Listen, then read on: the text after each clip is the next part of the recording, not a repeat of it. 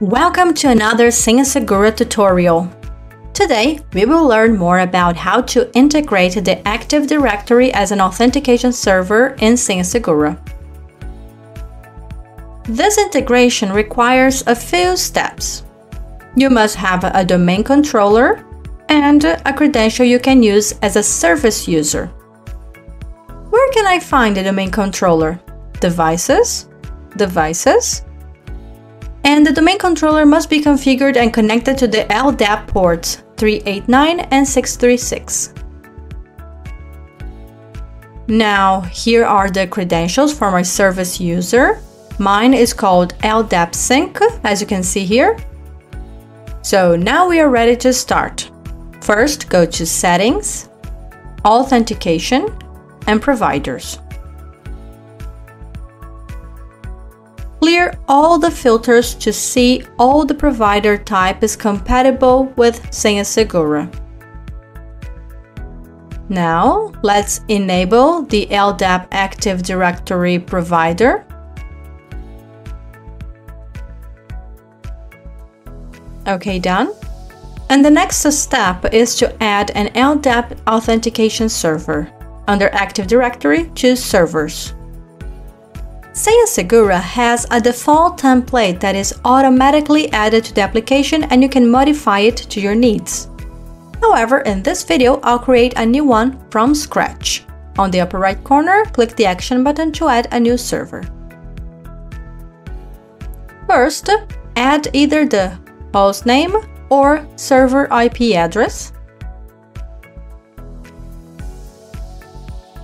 Keep the LDAP port as is.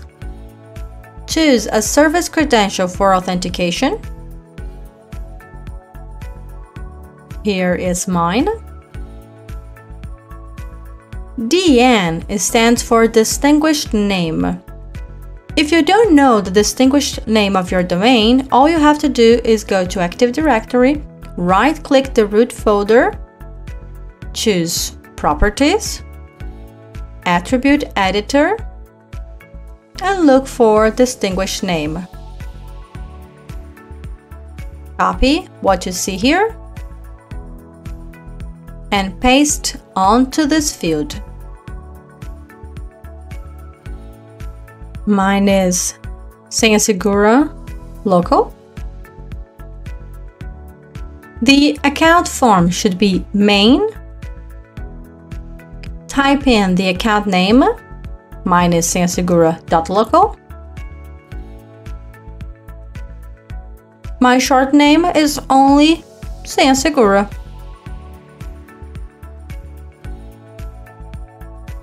Bring the order back to 1, because this represents the level of priority, okay?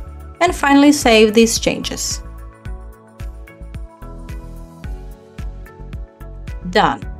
To prevent any future issues, remember to disable the default server senhasegura automatically created. Use the Edit button and then disable the server. To save, you will have to add a credential for authentication. I'll choose a random credential just to complete this step, and now the server has been disabled. Now that we are all set, I'll run a quick authentication test on my main server. I'll use the Action button to test the authentication. And for this test, you could choose any user from this domain, provided you know the password, of course. I'll use LDAP Sync user.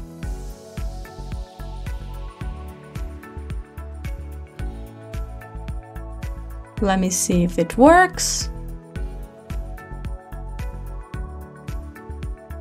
Here it is. Yes, the server has been successfully authenticated. Finally, if you want to sync the Active Directory users to senhasegura, you will have to create a synchronization group. This is what lets senhasegura finds the information in AD. On the left-hand side, go to Settings, Authentication, Group Synchronization. senhasegura also has a default template for these groups. We can simply edit this template. And in this example, I won't change the name, but there are a few things I'd like to change. One is the server. Turn on synchronization. And paste the distinguished name of my domain here like we did in the previous screen. AD query tells senhasegura how to request user information to the Active Directory. You don't have to change the first two elements, but you should change this last part here where we establish what groups will be synced. And where do I find this information? Well, simply look for the group's distinguished name. Right-click the group, go to Properties, Attribute Editor, Distinguished Name, copy it, and paste it to senhasegura in the AD query field.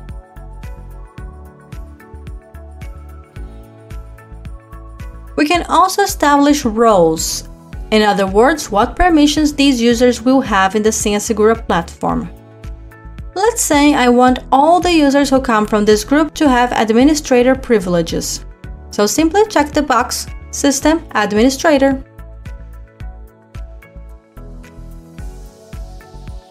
Finally, we should set up access groups and decide what credentials these users will have access to.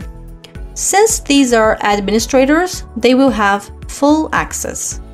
But I want them to be users, and I'll save these changes.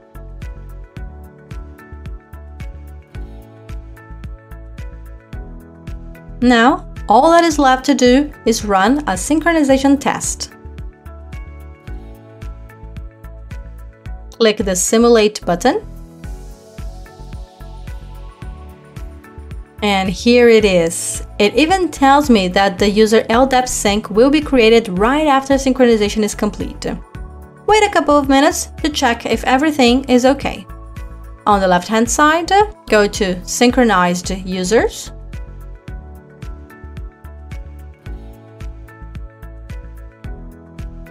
And here is the user as promised. You can also see it by going to User Management and Users. Here it is again. That was it for today, and thank you for your time.